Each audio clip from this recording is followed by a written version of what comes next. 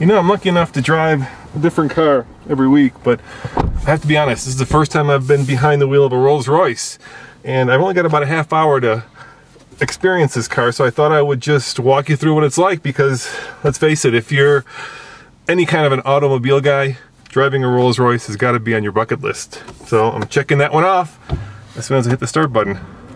Oh yeah. Seatbelt on. And, all right, now what?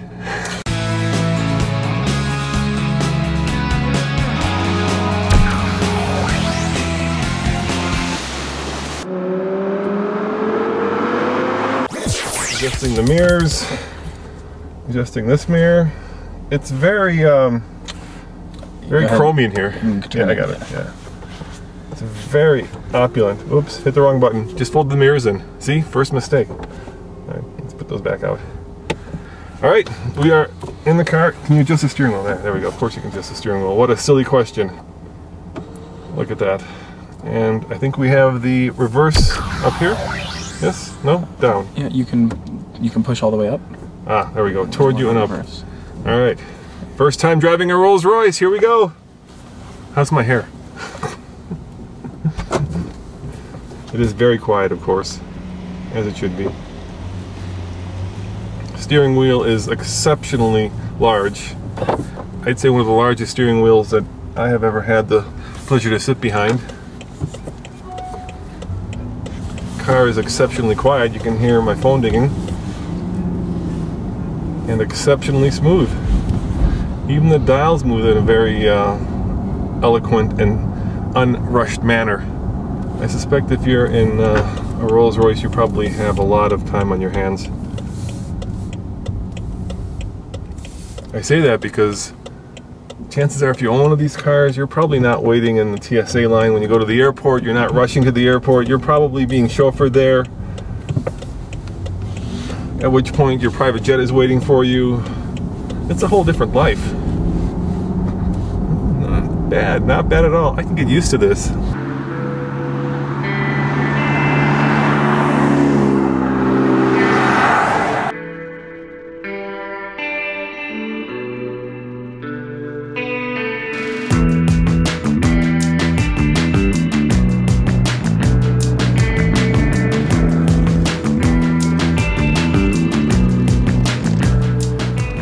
In the old days, Rolls-Royce used to say that power was, well, adequate.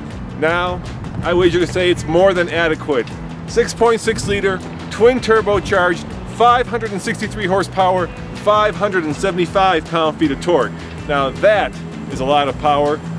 That is much more than just adequate. And that is very light. If you know anything about TFL car, you know that one of the things that we always care about is how fast a car goes 0 to 60. And of course the Rolls is no exception, which means that we've got a big heavy car with, well, a big turbocharged, dual turbocharged engine propelling it from 0 to 60. So let's see how fast she'll do. I'm thinking up here at altitude it's going to be slower, but probably not that much slower.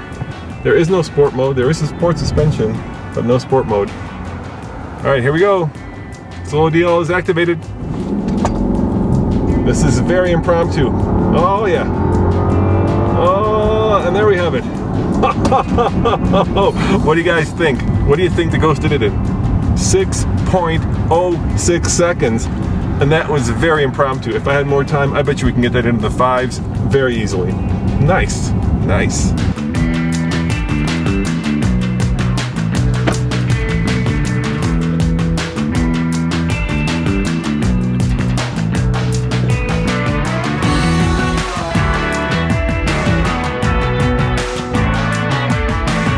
Last year, Rolls-Royce had a really good year. You said you've sold, I think it's the best year in the company's history, 3,500 units, which is, you know, a lot of cars for Rolls-Royce. Why do you think that is? I think people are really beginning to appreciate the brand and the craftsmanship that goes into the car. Every inch of the car is scoured, every detail is taken into account, and people really value that and appreciate that. And these are cars that last for years and years. Where is your biggest market? Is it America or is it someplace else? The biggest market consistently is America, followed by China and then the Middle East.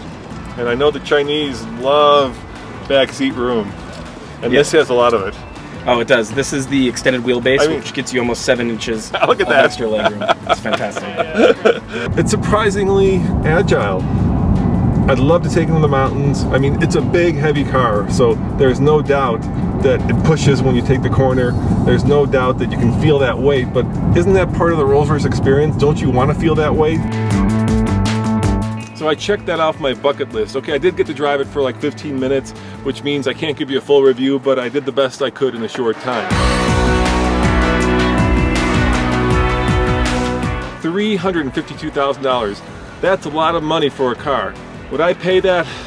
You know, I don't know. I mean, I don't have that kind of money. But I can tell you this, you don't just get a car, you also get an umbrella. As always, this is Roman reporting for the Fast Lane Car. See you next time.